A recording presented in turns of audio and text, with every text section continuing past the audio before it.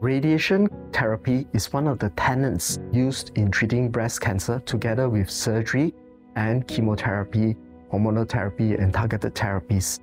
In general, almost half of all patients will receive radiation therapy, and after surgery, it is used what we call adjuvantly to prevent a recurrence in the site. For radiation therapy, for me, I had 25 sessions, and it was less than actually 3 minutes for the therapy itself. I did not feel any sensation, no heat, no other types of feelings, and it was comfortable to deal with.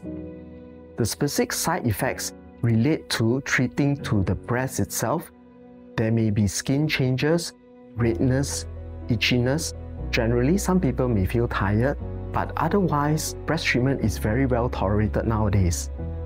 The side effects that I actually felt was fatigue, and what I did was I listened to my body because exercise is a big thing for me. Going out there, making myself feel better with natural endorphins. But if I was really that tired, I would actually listen to my body and just kind of rest for the day. Other common side effect is to actually have redness on the skin.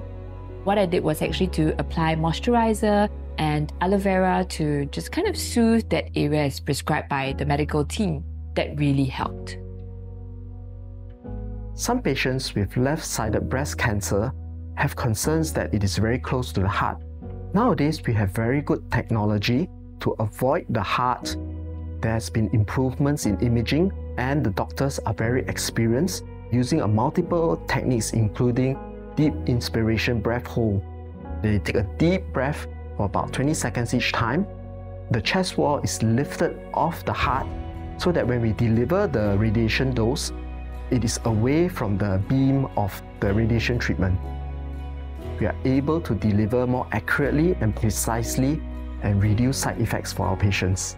So the experience for me has been extremely positive because I'm able to get the treatments that is required. The medical staff helped me along the way, allayed all my fears, and that really made a difference.